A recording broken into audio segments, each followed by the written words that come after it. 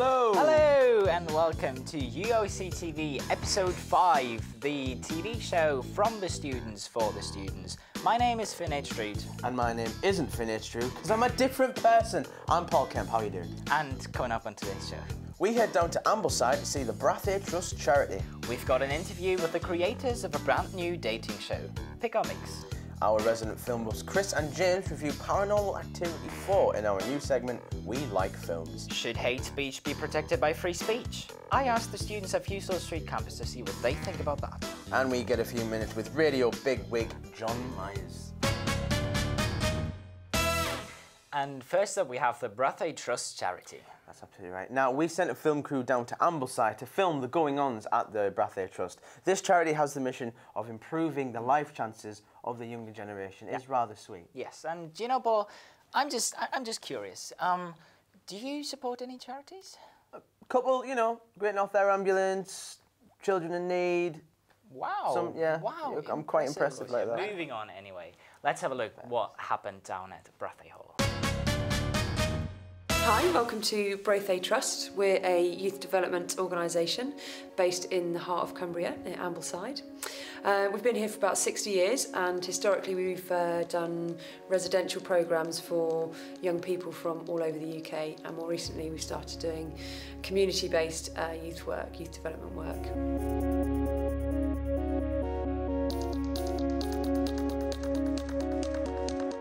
Provide youth development, so we do something that's not quite education and not quite youth work. So we take young people and we work with them where they're at. We meet a range of needs through personal development, providing them with challenging experiences. We really help them develop secure relationships with people. We help them learn how to communicate, be self-confident and have self-esteem.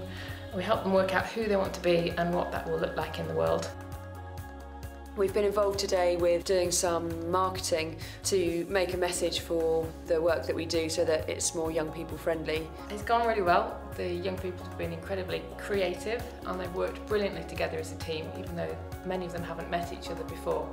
They've come up with some excellent ideas and have really brought to life what Brathay does, and created some fabulous films and projects which we look forward to seeing in the future.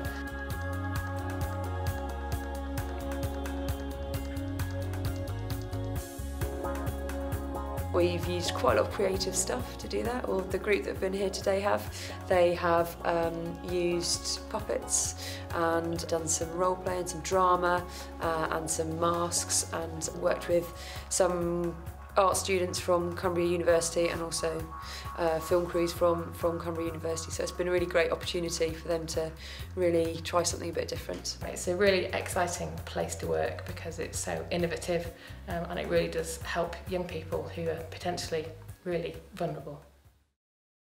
And if you're interested in giving the Brathay Trust a hand, then don't hesitate to go on their website, www.brathay.org.uk. I think the link should be somewhere around here. Now, a random question, Paul. How's your love life?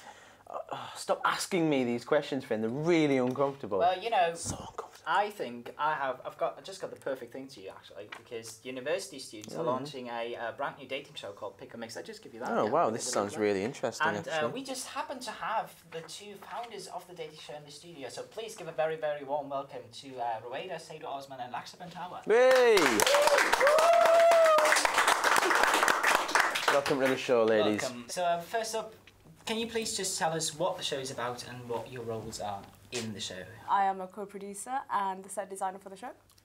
And I'm also co-producer and I'm the director as well. And we can kind of gather it's a romantic show by this very lovely leaflet. But could you give us the flavour of the show? What's it about?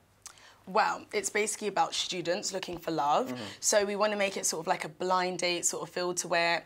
And we're going to have one main female contestant who, like, all the guys are trying to go after and get, but they're not going to know how she looks like. So they're going to be, like, just answering questions and trying to get her attention. And then at the end, she's basically going to pick who she likes. But then when she sees him, if she doesn't like him, she can mix. It's and like then a basically, gamble. yeah, like a gamble, and then go for someone else. What will you say is the thing that sets your dating show apart from dating shows I can watch in day-to-day TV? Well, ours is obviously all the contestants are students, so audiences, you know, you can really like connect with the contestants because, like, you know, we're all in the same boat trying to look for love. Yeah. Obviously. Are we all? Are we all? Are we all? Yeah. Yeah. So how many contestants do you say were there? 3.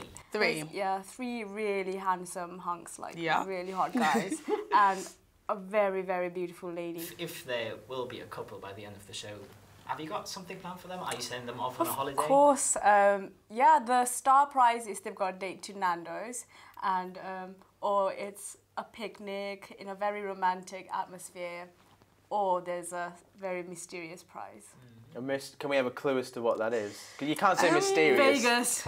Yeah, Vegas. it's in one of the Vegas, envelopes, no, but Nando's, you know, yeah. yeah. Wow. Well, I'd prefer Nando's to Vegas. It's too seedy at Vegas. You know, I'm really interested. Where did the idea come from?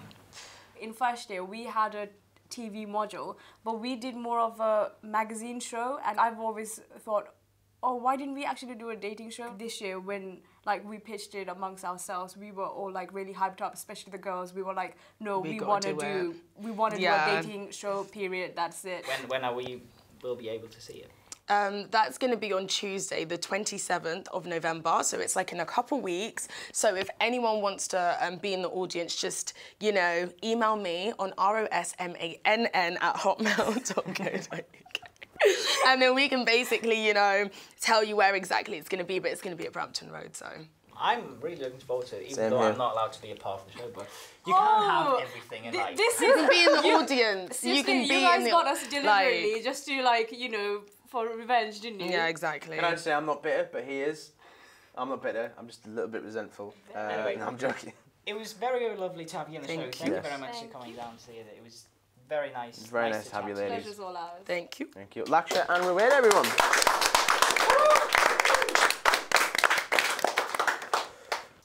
Now, up next is our newest segment, We Like Films. I'm so excited because it's films. I love films. Now, our resident film buffs, Chris and James, are reviewing Paranormal Activity 4 this week.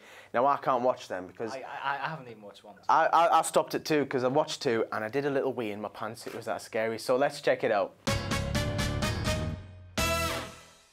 Hello. Hello. Welcome to We Like Films. I'm James Norfolk. And I'm Chris McGeorge. Hello again, Chris. Hello again, James. That's introductions out of the way. This week we are talking about Paranormal Activity 4. Paranormal Activity, the 4th one.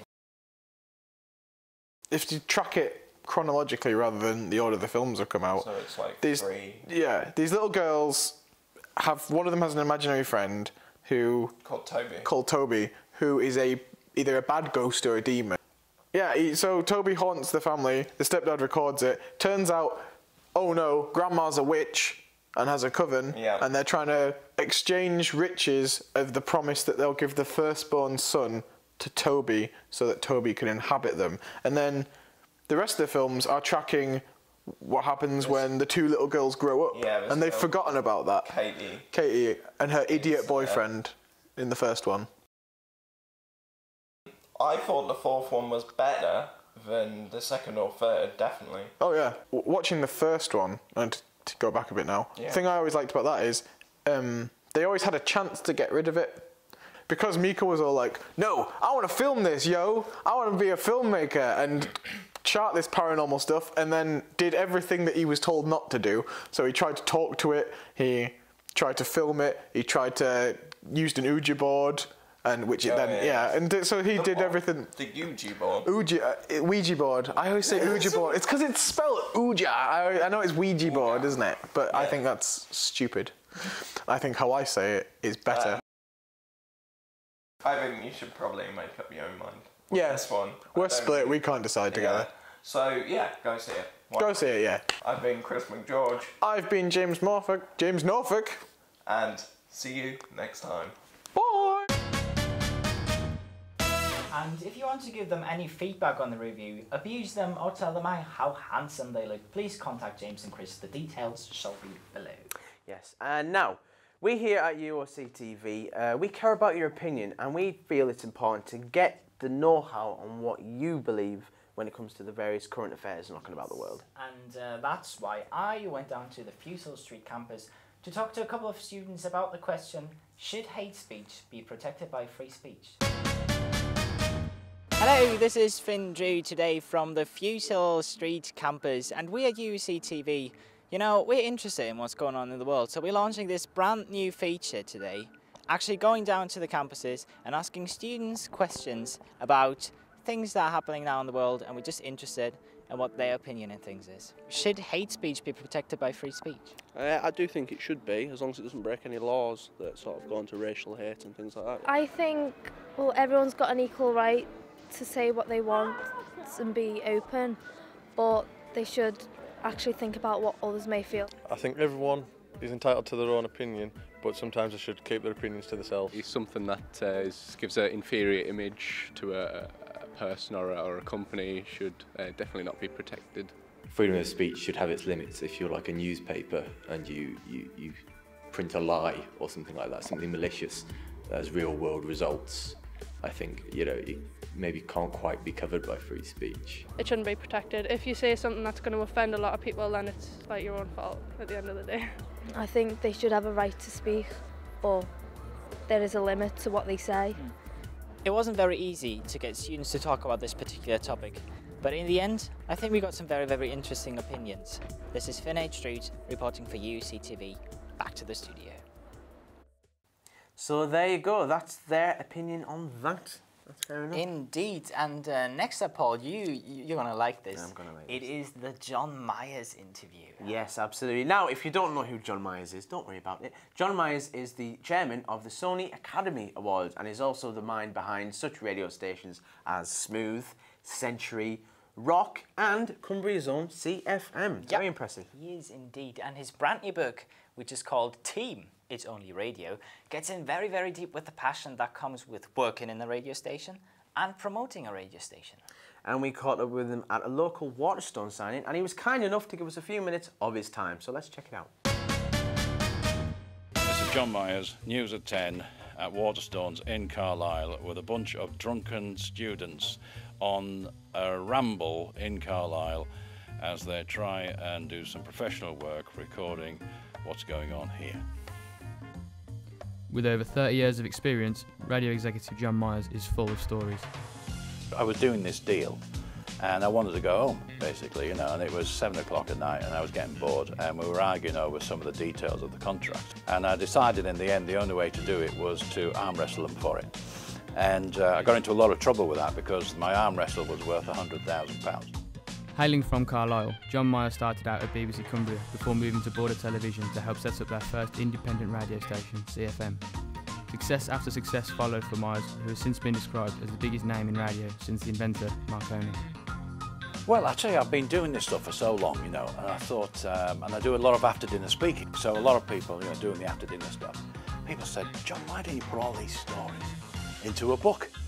So I thought, marvellous, so I'll do that. So I sat down for 3 weeks and I wrote the whole book in 3 weeks. And it's about just great stories, and it's all about stories of what really happens behind the scenes. So the first half is really about the sheer joy of being on radio or on TV or being a journalist, and the second half is really about how business deals are done and how people buy and sell businesses for millions of pounds. We also managed to get a chat with John Myers' publicist, Paul Goff. With an event like this, you can't lose because, quite simply, you get a great profile. People have turned up today, TV people have turned up today as well. Just turning up, to me, is the thing to do because it gives great awareness of the book and the product itself. The book, again, is a great read and thoroughly recommend to anybody who's thinking about getting involved in the media. You were recently made an honorary fellow and a visiting professor at the University of Cumbria. How much of an honour was that? Well, terrific. You know, I mean, I left school without any qualifications whatsoever, so I am the proof that, you know, you can do all these things in life. Working with the university and actually showing you how to get hired, teaching you the trade and working with people like yourselves of how to make this industry work, and the sheer enjoyment of it is a wonderful thing to do.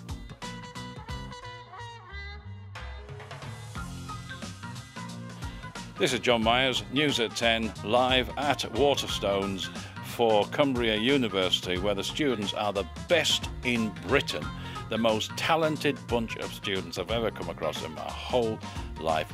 And some of them even get up in the morning, and occasionally there's one or two who've discovered a Bic razor. Wonderful. Some of them are sober. Thank you very much indeed. You're not bad, are you? For 14, you're not bad. Cheers, Jeremy. So if you're interested in getting your hands on the book, Team is Only Radio, it's out now. So have a gander, go down to your local bookstore, pick it up. It's a really good read, especially when you're interested in getting involved in media. Indeed it is, Finn. Indeed it is. Now it has come to that time of the show where we must say goodbye. But anyway, before you flit off, you little vagabonds, if you're interested in getting involved with UOCTV in any way, be it production, marketing, or presenting, you know, you can take our jobs, then don't be afraid to contact us. One of your representatives here, I'm sure they'll be below our faces. And don't forget to like us, follow us, and subscribe us on Twitter and Facebook. And if you enjoyed today's show, let us know what you think. Use our hashtag, which is hashtag UOCTV. Yes, but for now, it's goodbye from me. And goodbye from me. Goodbye, guys. Goodbye.